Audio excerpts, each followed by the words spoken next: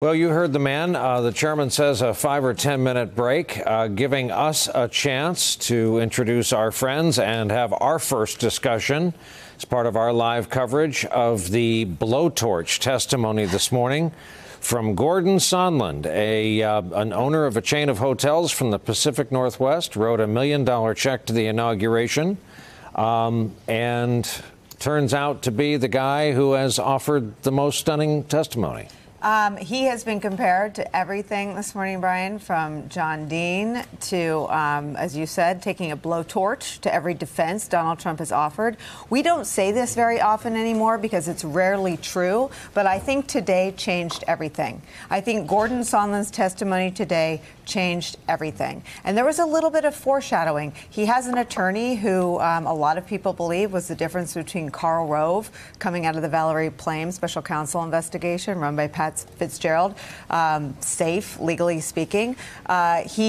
His client submitted 3 new pages of testimony before his transcript was released, amending his decision to be more in line with the testimony of others. But the bombshell is that there was no irregular policy channel. There was the channel. It was run by Donald J. Trump, the president, Mike Pence, the vice president, Mike Pompeo, the secretary of state. And that channel directed an extortion of the government, the country of Ukraine, in exchange for dirt on Joe Biden. Full stop. What do the Republicans do on this committee? I mean, you know, what do they do? Maybe they pray for the Southern District of New York to indict Rudy Giuliani and try to blame it on him.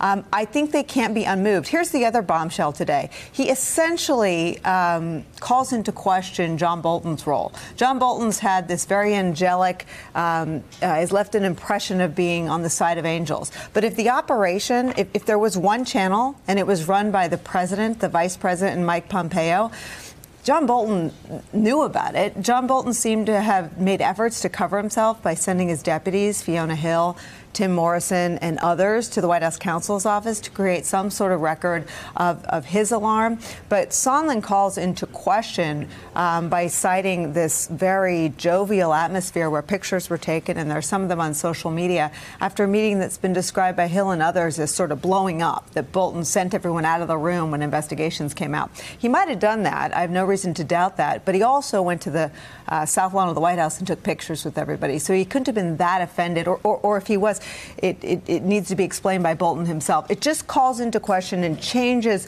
the calculation. Bolton so far has been this reluctant witness, but someone who was thought of as not having any exposure. Sondland now sticks him in the middle of what was clearly an effort, a conspiracy. I don't know if that's the right legal word, but it wasn't an off-book operation. The operation, the policy from the president, the vice president, the American Secretary of State, and I guess it's an open question whether the National Security Advisor was in on it, was to extort Ukraine for dirt on Biden.